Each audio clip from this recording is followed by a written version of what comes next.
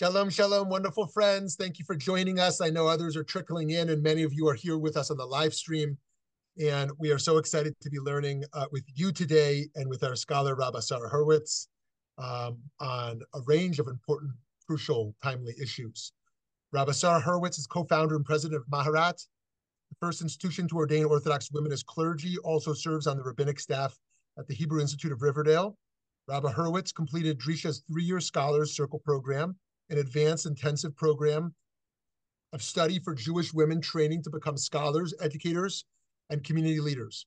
After another 5 years of study under the auspices of Rabbi Avi Weiss, she was ordained by Rabbi Weiss and Rabbi Daniel Sperber in 2009. In 2013, Rabba Hurwitz was awarded the Hadassah Foundation Bernice S. Tenenbaum Prize and the Myrtle Wreath Award from the Southern New Jersey region of Hadassah in 2014. 2016, she was the Trailblazer Award recipient, UJA Federation of New York. She was named as one of the Forward 50 most influential Jewish leaders and Newsweek's 50 most influential rabbis. In 2017, Rabba Hurwitz was chosen to be a member of the inaugural class of the Wexner Foundation Field Fellows. She received the Rabbi Israel and Libby Mauschwitz Award by the New York Board of Rabbis in 2023. Mazel tov. She and her husband, Josh Abraham, are parents to Yona, Zachariah, Davidi, and Natan. Rabba Sara, you've been a friend and partner of ours at Uri Tzedek for a long time. And as always, we are grateful to learn with you. And friends, the source sheet, which will be on the screen, was also just shared in the chat if you want to access it there as well. And if you're on the live stream, it'll be shared in the comments of the live stream as well. Rabba Sara, welcome. Thank you, Roshmili. It's always a pleasure to see you and be here with you. Such a fan, and been a pleasure to watch Uri Tzedek evolve and grow over these years. So thank you for hosting me again. I have had 2 topics on my mind, like everybody, I imagine, and wanted to share some thoughts, both about what's happening in Israel and what's happening here with respect to anti-Semitism. As was said, timely topics, and it's also hard to talk about anything else these days. And I imagine that there's a lot of Torah and shiurim that are being shared tend to gravitate towards making sense of the world that we're finding ourselves in right now.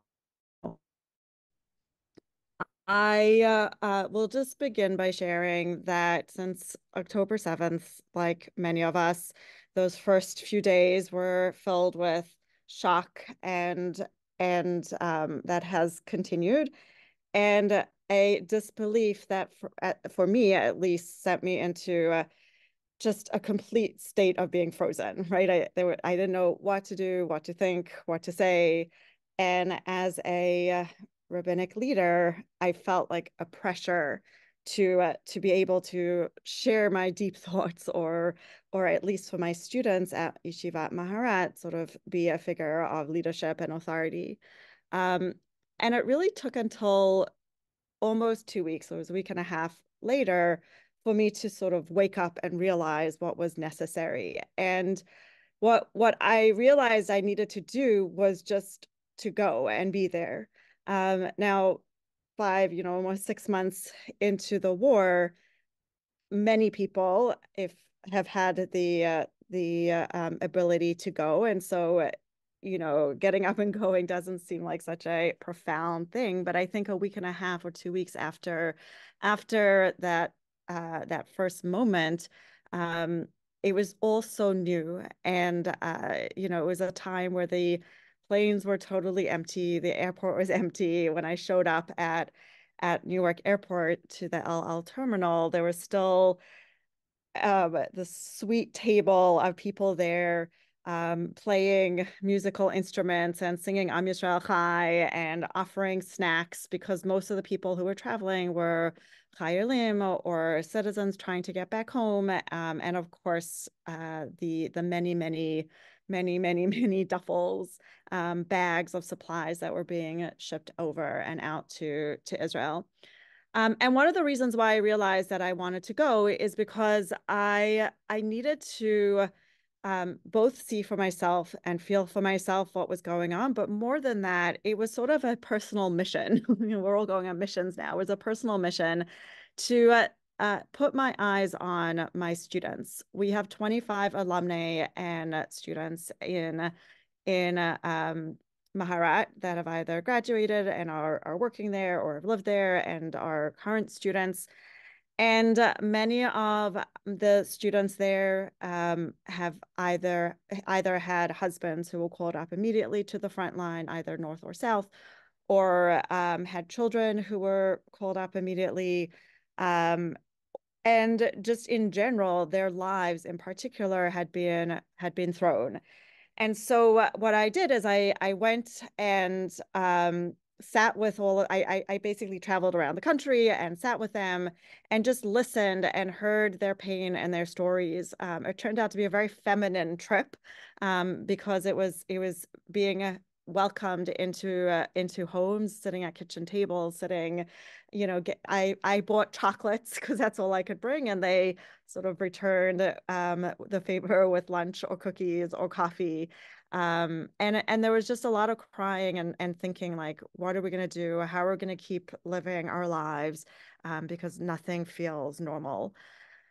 And then I went a second and a third time. And by the second and third time, I led a mission with Jofa and Maharat. We took 35 people, both again students, alumni, and lay leaders.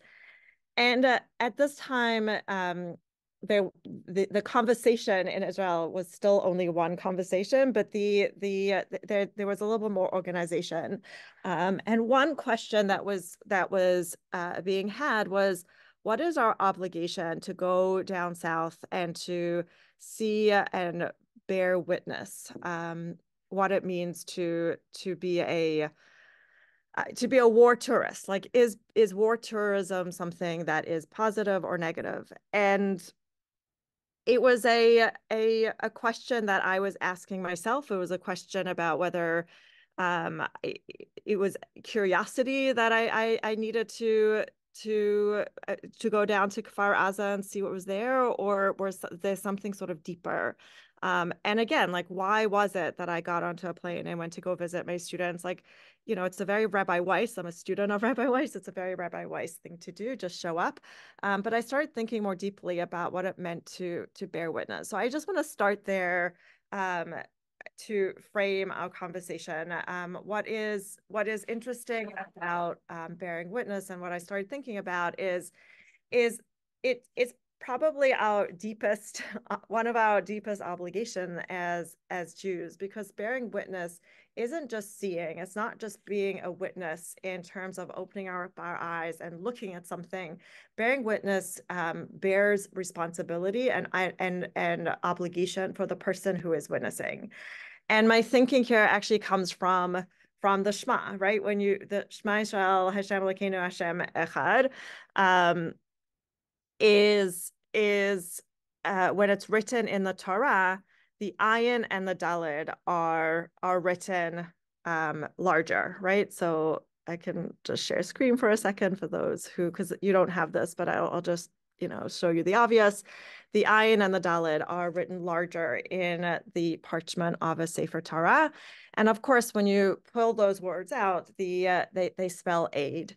And I started reflecting on the idea that when you, in the tefillah, where you cover your eyes and you surround yourself by darkness and you put your head down, even as I do, and you're supposed to be focusing on like the most, I don't know, religious and godly matters, that's the tefillah where we're asked to actually open our eyes and to look up and out and beyond ourselves and to be an aid, to be a witness. So what does it mean to be a witness? How does one witness? Now, we could go through all of the halachot of edut and talk about how, witnessing is a communal obligation. It requires more than one person to see something, and there's a back and forth engagement with the Sanhedrin, and we could go into all of that. But I think that the end of the day, what the halachic language bears out for us is that bearing witness is ultimately about action and about activism, right? We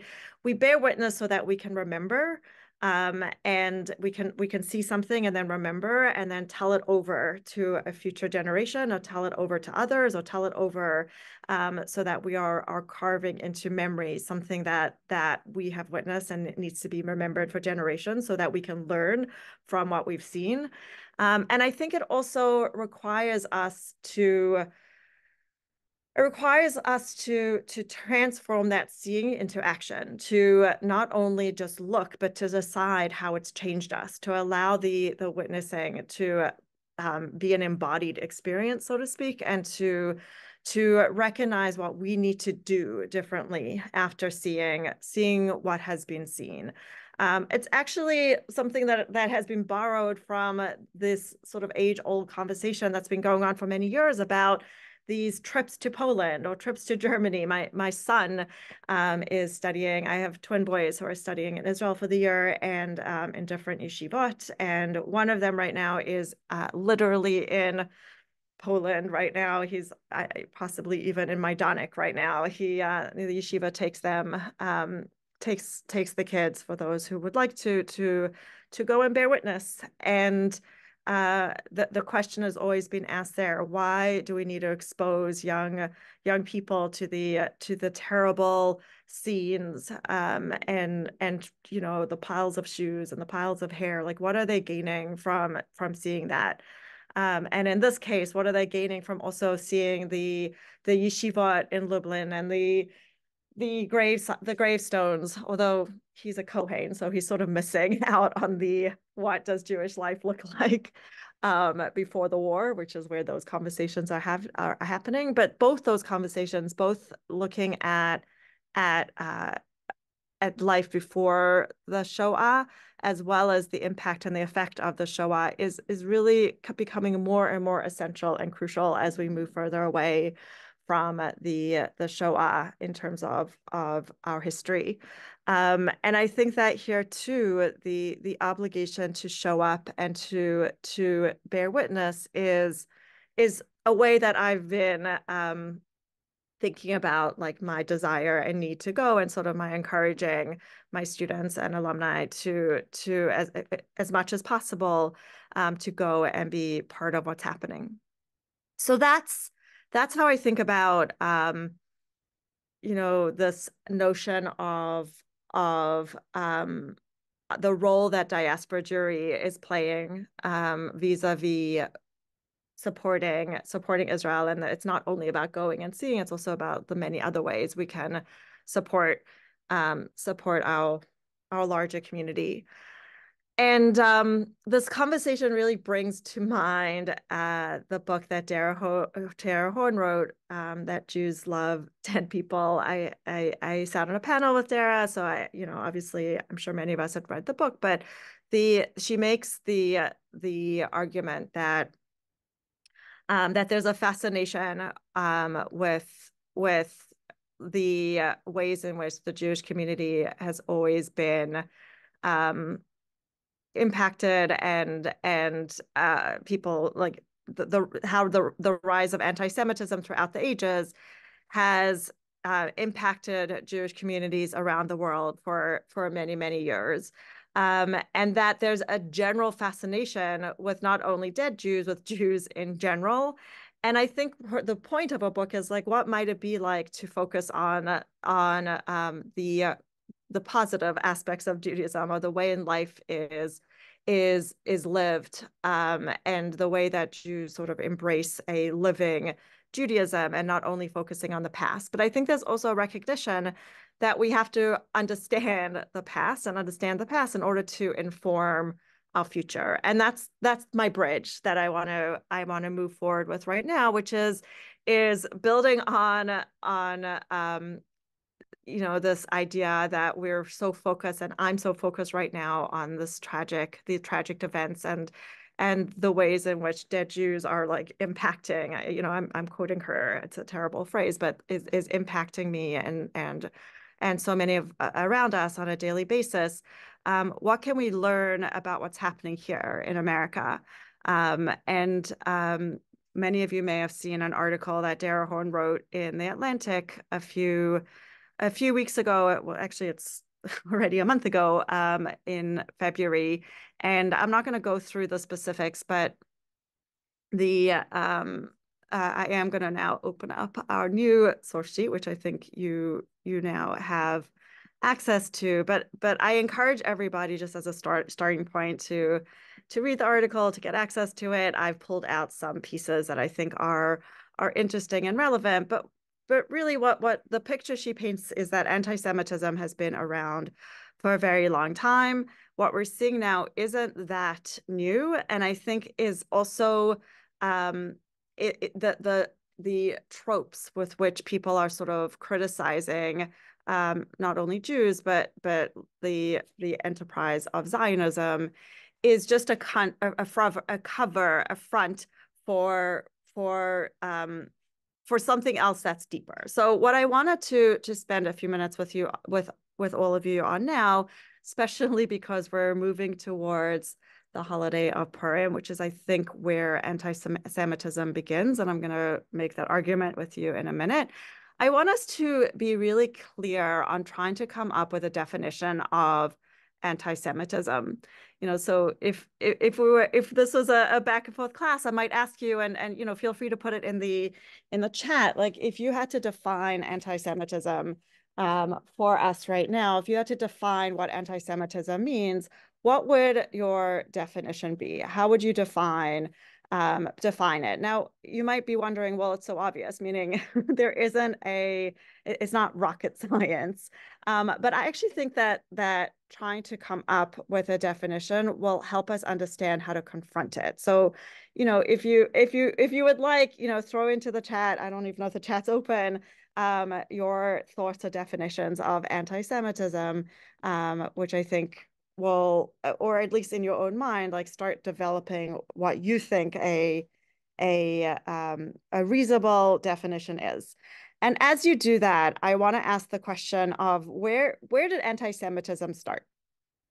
I want to just make an aside, by the way, about spelling. The spelling for anti-Semitism is actually without the dash. I see here that I did not correct it throughout the source sheet. I will go back and correct it afterwards. But actually, the new way, meaning that both spellings used to be acceptable, but it seems now that the acceptable way to spell anti-Semitism is without the dash. So I'm just saying that as an aside, and I will go back and correct it.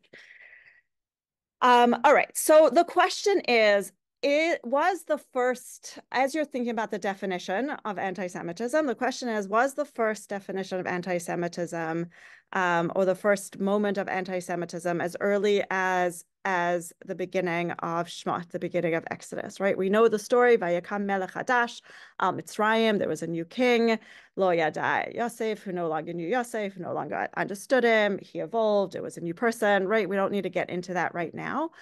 But he looks out at what's happening in Mitzrayim, and he says, look, there's a people, Hinei Am B'nai Israel, that are Rav Atzum Mimenu, that are more numerous than us. Let us deal with them shrewdly so that they don't increase.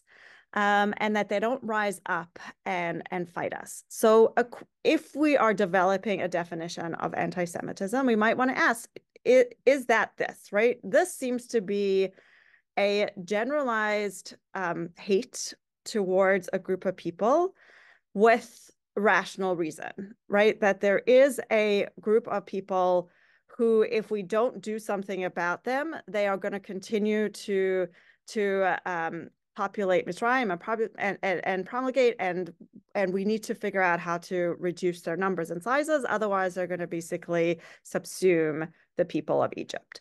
So anti-Semitism or not, I don't know. Let's hold it. But it seems certainly that there is hate, and it seems to be some kind of like rational reasoning. The next model that I wanted to bring to us to look at is from Devarim. We are going to be reading this, not this Shabbat, but next Shabbat, the Psukim about Amalek. And here too, what you may or may not have noticed is while this seems like total unadulterated hate. I have a question about whether there's a reason behind the hate or not. So what do we know? We have to remember Zachor et asher asa lecha Amalek b'derech, what they did to us when we were coming out of Mitzrayim, that they attacked us from the back, that they didn't fear God, that they attacked those who were weak and weary. And because of this, we should blot out Amalek and do not forget, right? So I don't want to get in right now to the morality of Amalek. There's a lot to talk about and think about, but I wanted to notice that there's actually no reason given here.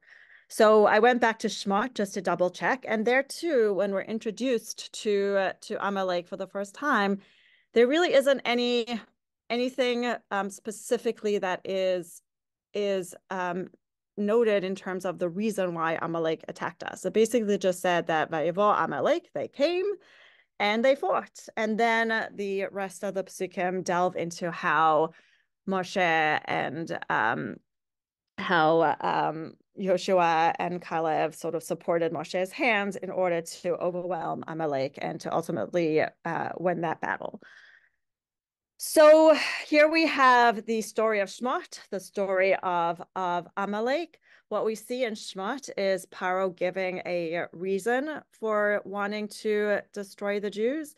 And in the story of Amalek, there is no rational reason given. So two models of hate, one rational and one irrational. So if we're going to ask the question again, are these both examples of anti-Semitism, or are they is one like more considered under the category versus the other?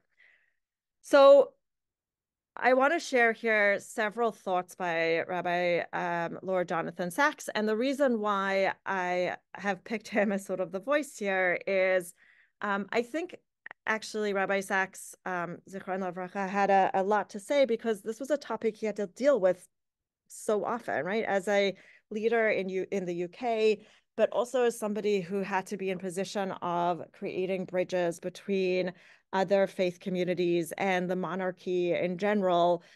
He, I think, had to be very aware of the lines and the parameters of what anti-Semitism meant and how he was sort of supporting his communities.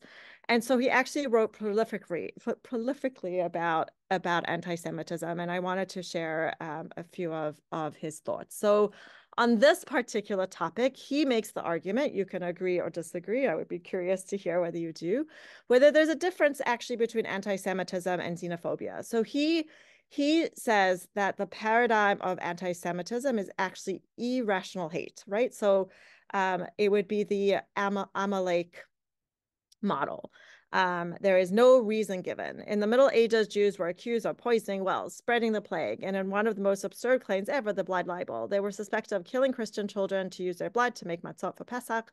This was self-evidently impossible, but that did not stop people believing it. Anti-Semitism was the supreme irrationality of the age of reason. So whatever the reason of the time, that gave a reason for a power to hate the Jews, they sort of lashed onto that irrational reason. It's irrational because it wasn't real. It didn't happen. As opposed to what he says, and you would go back and look at the full article, but what he says is that the model of Paro in Egypt, he claims is xenophobia, because it is true that the Jewish people were literally were having many children, and there was really a concern that they would form an army, rise up, and eradicate the Egyptians. And so that was more about fear of a whole population versus actual irrational hate.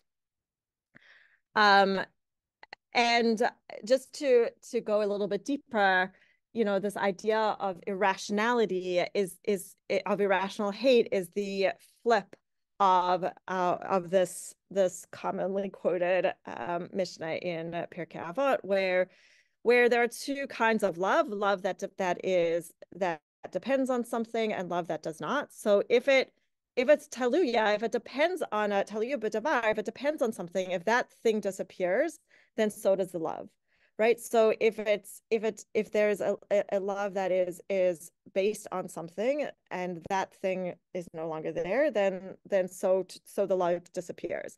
You could say the flip about hate, right? You could take it to its natural conclusion about hate, which is that if hate is based on a specific thing and that thing is removed, so then the hate disappears. But if the hate is irrational or unconditional, or if the love is unconditional, meaning it's not dependent on anything, it will always be there. So too, hate will always be there if it's not necessarily dependent on anything.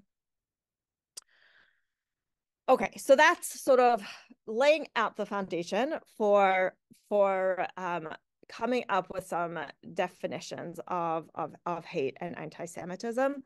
But now I want to sort of push it forward a little bit to say maybe there's irrational or rational distinctions, but perhaps at the core of anti-Semitism is just like hatred for that which is different.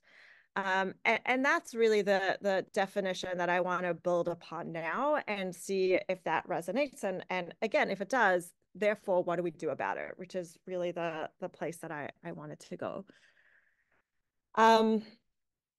So there are those who say that the hate that and that was occurred between Haman and Mordechai is the most explicit form of anti-Semitism. So let's look at it inside so I can build that case. We're familiar with the story, right? Actually, I just want to go a little bit further down for those who are following along. Let's just remind ourselves of what happened right before this in the beginning of chapter 3. After the first two chapters where we're setting the scene and the stage for who Achashverosh is and for the whole the remarriage to Esther and that whole situation where Esther finally moves into the palace.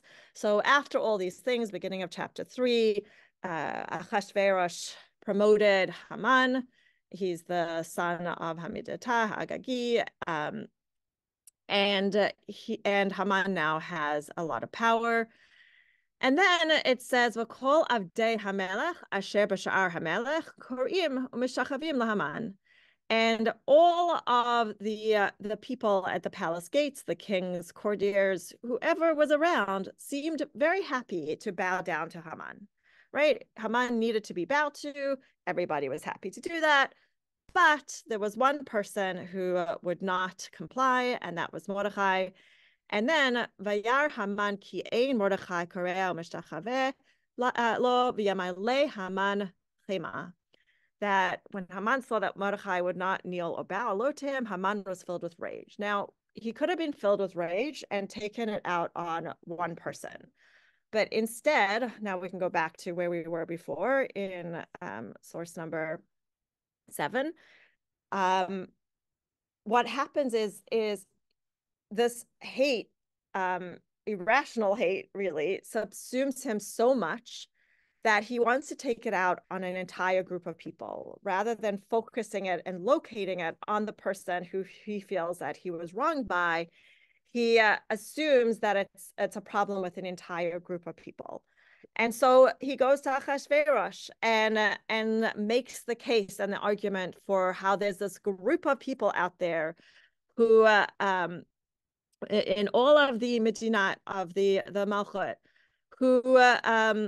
whose laws are different, and they don't obey the king's laws, and it's not in your im al hamelech tov yichatev la'avdim va'aseret alafim kikar kesev, right? Like, it's not in your majesty's interest to tolerate them. If it pleases your majesty, let there be an edict drawn and let me pay thousands of silver to deposit in the royal treasury.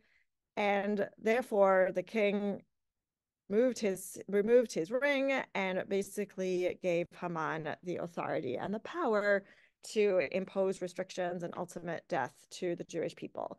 So I want to look more closely at his arguments. We're going to break them down a little bit and to ask the question of, are these arguments more like, Paro? Are they more like Amalek? And what is unique about these arguments, right? So just to highlight the obvious, there's a certain people, they're scattered and they're dispersed. Their laws are different from the other people, and they do not obey the king's laws, right? Those are Haman's well thought out, structured, strategic argument. So in comes the Gemara. We're going to look at the Gemara and a Targum Sheni a little bit slightly later. The Gemara, like it does, wants to imagine the conversation between Haman and Achashverosh and to give it a little bit more detail. So what is actually happening between Haman and Achashverosh? Now, I always state it that way because I want people to sort of imagine the scene that the rabbis are laying out.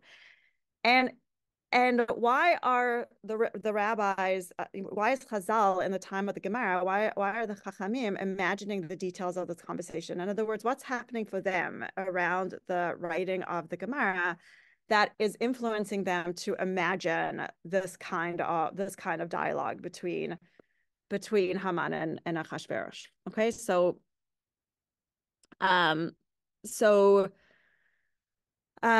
there are the sages among them who observe the mitzvah. Haman said to him, okay, let's go back. He said to Achashverosh, let us destroy them. Achashverosh said to him, I'm afraid of their God, right? His first argument is, I know from my history that if we destroy the Jewish people or take up arms against them, then God is going to come and going to fight them. And so that's the first argument. And Haman says, don't worry about them, because Amarle yashnu min ha-mitzvot. They've been asleep at the wheel. These people are scattered all over the world. They're not a cohesive community, and they're actually not so shomrei mitzvot. They're not abiding by Jewish law, and therefore God wants nothing to do with them. So Amarle it behu Rabbanan, Amarle am echad hein. Achashverosh said to the sages among them who observe the mitzvah. Haman said to him, there are people that don't observe, and their laws are so diverse from those of every people. They do not eat from. So first he says they don't observe the mitzvah, and then in this again irrational way he switches tactics and says, and actually their laws and their ways are so different. What does it mean that they're so different? Achli minan v'lo nasvi minan v'lo minasvi lan, right? They don't eat from our food, nor do they marry our women, nor do they marry off to us, nor do they keep the king's laws, right? So now this is a third argument. They don't keep our laws. So they keep their own, they're not from, but they don't eat our food and marry our women, and they don't keep your laws. What does this mean?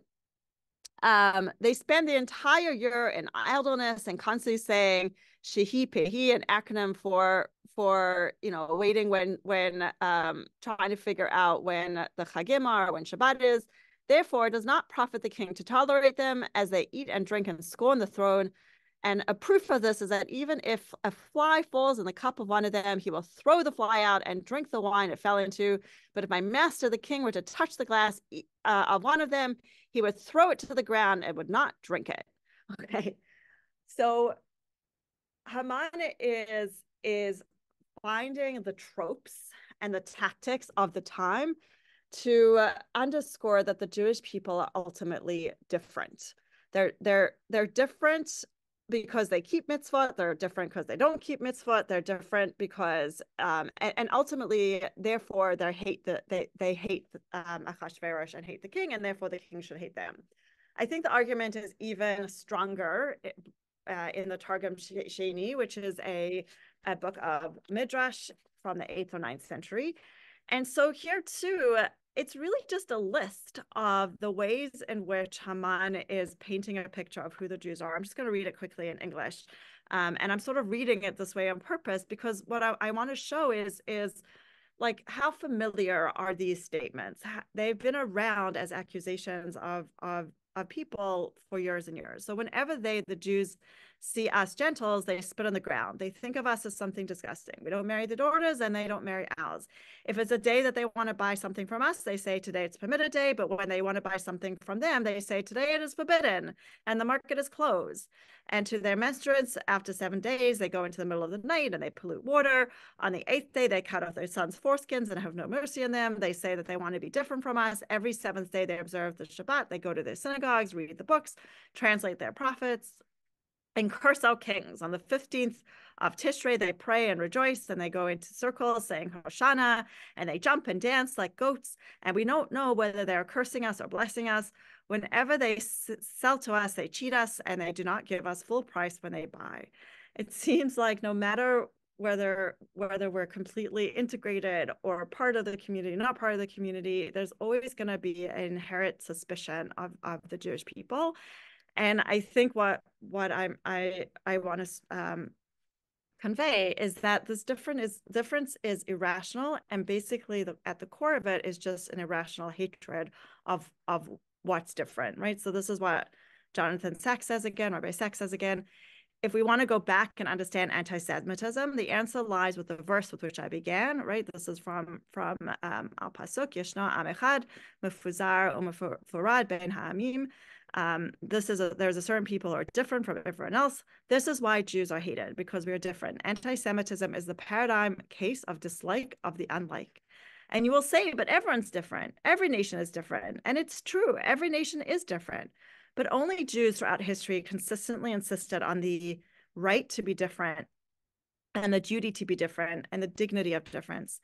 They were the only people over the long haul of history who refused to assimilate to the dominant culture or convert to the dominant faith. This idea of difference was picked up by Erica Brown. It was picked up by Michael Fox, right? You have these sources. You can look at them yourself. And also was picked up by Theodor Herzl himself, right? In the solution to the Jewish question, he asks the question that I think many people ask, and it's actually a question that's asked of Mordechai, right? Let me just phrase the question, and then we'll embed it into what Herzl is trying to say, which is that, like, what if Mordechai had just bowed down? You know, if he had just acquiesced, and if he had just like taken one for the team, then perhaps the whole story of Purim would have been prevented. Perhaps, you know, he needed to have done something that was difficult and went against his like core belief system in order to save the Jewish people from harm. If he had just integrated, if he had just completely assimilated, if he had just gone along with what everybody expected of him, then nobody would hate the Jewish people. And I think that what Theodor Herzl says, not about Mordechai, but I think the same sentiment, is that that's just not true. Like, there would be, if Mordechai bowed down to Haman that time, there would have been another excuse or reason for Haman to hate Mordechai at a later time. We would have found a different trope or a different reason to impose onto a group of people merely because they're embracing throughout time difference. So, you know, I'm just going to skip to the last few lines. In our native lands, where we've lived for centuries, we're still decried as strangers, often by men whose ancestors had not yet come at a time when Jewish sighs had long been heard in the country. If we were left in peace, if only we were just left in peace. But I think we shall not be left in peace, right? There's nothing we can say or do, or no way we can integrate fully into our current society that will keep us safe and protected. So therefore, what do we do, right? What is if anti-Semitism at the core of it is irrational hate, and that hate is going to happen no matter what, how do we confront it? So Rabbi Sacks tells the story. Let me just go to source number 16. I'll come back to 15 in a minute. He tells the story of the time in the 90s when the Soviet Jewry was freed and was allowed to finally embrace their Judaism and practice freely. But what that also meant is that there was also an uptick of anti-Semitic attitudes that had also been suppressed for many, many years, and they surfaced. And it was also a time where Jews from around the world sort of poured into the Soviet Union to try to re-educate and bring more Judaism to Jewish people who, again, their ideas of Judaism had been suppressed for so long. And so he tells a story about how a British rabbi had gone there to help with the reconstruction of Jewish life and was one day visited by a young lady in distress. All my life, she said, I hid the fact that I was a Jew, and no one ever commented on my Jewishness. Now, though, when I walk past my neighbors, they mutter, Jew. What shall I do? The rabbi replied, if you had not told me you were Jewish, I would have never known. But when with my hat and my beard, no one could miss the fact that I'm a Jew. Yet in all the months I've been there, no one has shouted Jew at me. Why do we think that is?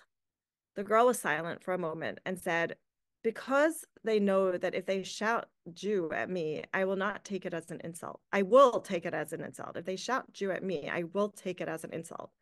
But if they shout Jew at you, you will take it as a compliment. This is a deep insight. Beyond eternal vigilance, the best way for Jews to combat anti-Semitism is to wear their identity with pride. So I've been thinking a lot about this, right? If the premise, I'm just going to stop sharing for a second. If the premise is that we should understand the core of anti-Semitism in order to know how to deal with it in this current environment, it seems to me that what Rabbi Sachs is suggesting is that the antidote is knowing that hatred is irrational, and therefore the only thing to do is to embrace our Judaism even more, is to proudly sort of walk around with a kippah on if that is something you do, or proudly sort of have proudly celebrate the holidays, and sort of have if they're going to hate irrationally our differences, then we should embrace our differences. Because I think the alternative is not realistic, right? So let me just paint a picture for what the alternative might look like. I've been thinking about this because I saw a newspaper article, maybe it was not this past Shabbos, the Shabbos before, or last weekend. I saw a front page article in the New York Times about my alma mater, about Barnard. And there's a movement towards erasing or no longer allowing students to decorate their doors. Why can't they decorate their doors? Because it would eliminate the ability of anybody, not Jews, of people to put up anti-Semitic sentiments on their doors, right? So what was happening is that there was a lot of, Jews are performing genocide from the sea to sea, all of these tropes that we've been hearing. And so the thinking by the administration was that if rather than asking those hatred forms of speech to be taken off doors, their thinking was that if we could just like scrub all the doors clean and no longer allow anybody, any student, to decorate their doors in any way or put any signage on their doors, then that's a way of solving a problem. So I started thinking about it.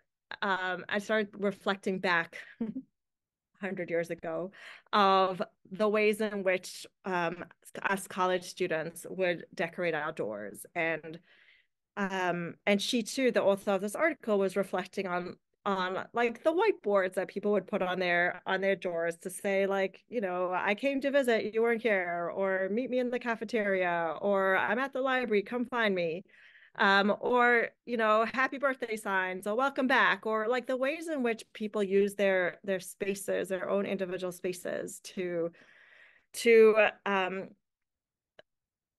be emblematic of who they are, and to decorate, like find their own creativity and express it in an external way.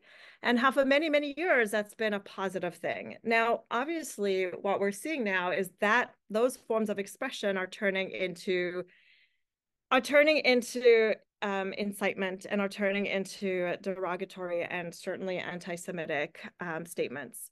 But I wonder, what if the tactic by the administration had been not to eradicate difference, and not to like make every door the same, and to make like everything look exactly the same. What if they had embraced people's differences? What if there was a limit on I don't want to get into the debate of free speech, which is exactly what's happening on university campuses. And actually, that's what Dara Horn's article is talking about mostly, is about the ways in which we're pretending free speech is like the way is free speech is the reason why people are allowed to use anti-Semitic slurs, right? That's the current trope of today, which is what she's saying. And sort of the point that we're making, that there's always going to be a trope that's against the Jews.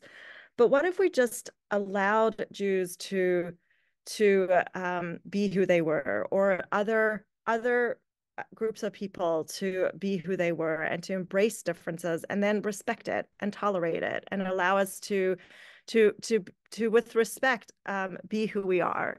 And I think that's what Rabbi Sachs says in this last piece in source number 15. I'll just read it for you. And that is how we must fight anti-Semitism. Anti-Semitism begins with Jews, but it never ends with Jews. And the reason is because anti-Semitism is hatred of difference. But difference is what makes us human. Precisely because every one of us is different, every other one of us, precisely because every one of us is different from every other one of us, each of us is unique, therefore irreplaceable, and therefore sacred. There's real kedusha in embracing difference, and embracing the fact that we're put onto the earth to do and represent different things. And I want to believe that is the message ultimately of fighting this war, is not disappearing, is not leaving campus, is not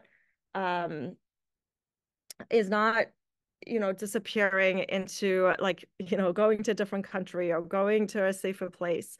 And it's certainly not what's happening in Israel, right? Like, going back to the notion of one thing that I've noticed by bearing witness is that although the country is fraught, and there's so many like distinguishing and different ways that people are confronting war, and with such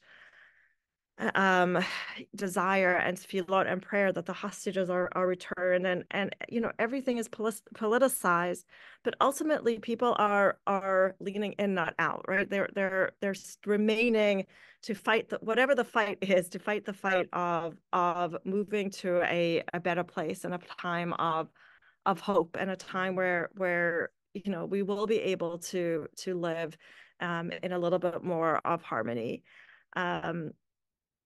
So, I think that this metaphor of doors is a door is both a boundary, is both something that allows us to close up our own spaces, and to be who we are freely, but also to allow those doors, to have some outward facing external expression to the rest of the world of who we are.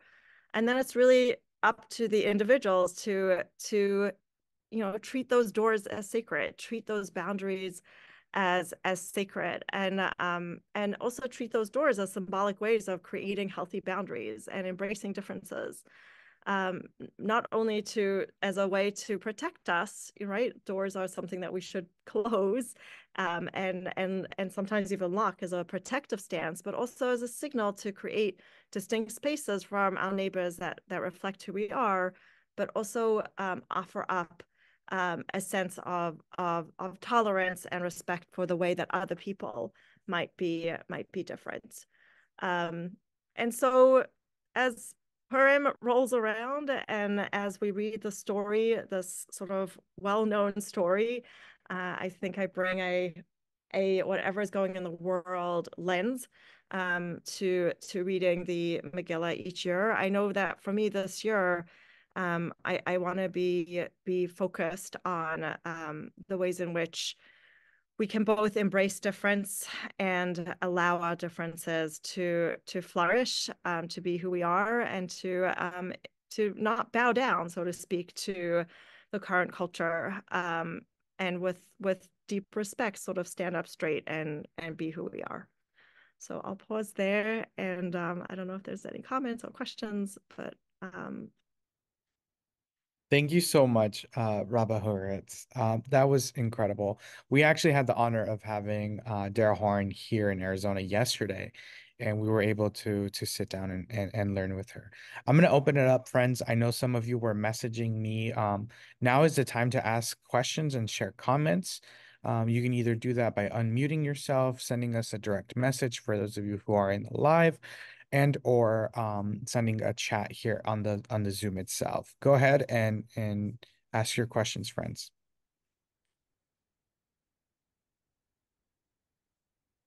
okay, I see a question in the chat. I'm just taking it in. We're talking about witnessing hatred specifically, but hatred of difference. Is there a way for us as Jews to bear witness to both the suffering of Israeli Jews and the Jews worldwide, as well as the suffering innocent Palestinian civilians in Gaza, who are also viewed as different? Yeah, I mean, I think that as humans, and as Jews, we need to open our eyes as widely as possible.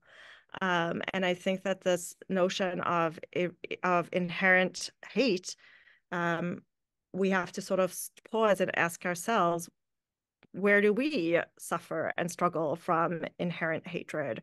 What are the ways in which we haven't been our best selves because of falling into the tropes that we have imbibed over the years for others? And as you know, as victims or as people who hate has been directed to, we should learn from that and know the limits of not sort of blindly passing on that irrational hate onto another group of people.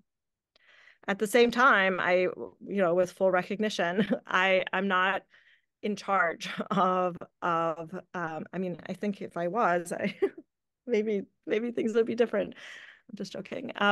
But it's hard to judge and to sit in judgment, even as we do judge, for the reasons and the ways in which the Israeli society and government are choosing to fight this war. I think that we can inherently disagree and struggle and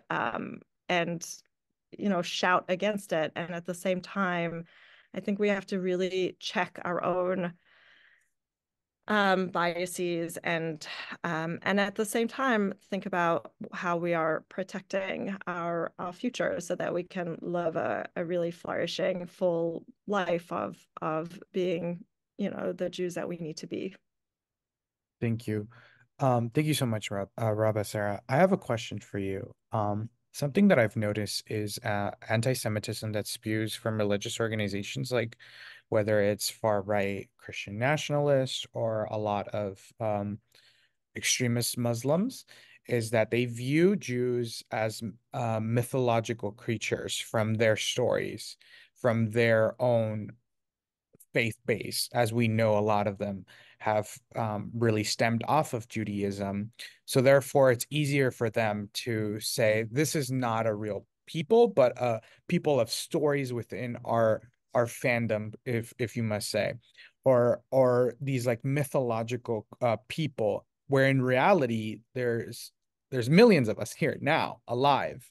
How do we transition this ideology of seeing people as a sort of a mythological creatures within religious ideology that we see a lot of anti-Semitism stemming from when we have interfaith conversations? Wow. It's a really interesting framing of some of the tropes that we've been talking about.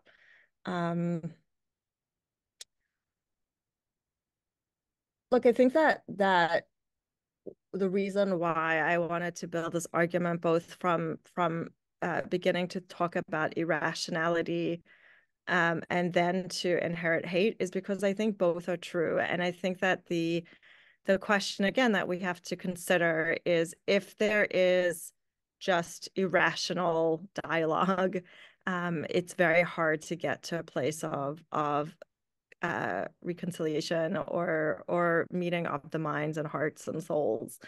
And in that situation, which it feels like we're in now, what do we do? And so for me, I think it just goes back to my basic, like, very oversimplistic premise, which is just like, be who we are even more. I would say it differently. Facts on the ground, right? Facts on the ground are Jews, are good contributing people to society and humanity, and we're not, there might be bad eggs in every society, but as a group there is, deep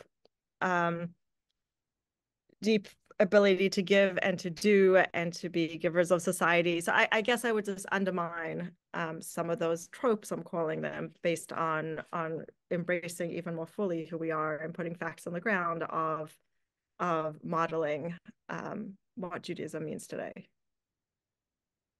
Thank you so much. Others, if you have questions, please feel free to share. Again, either on the Facebook live stream, you're able to comment, or on the chat here itself.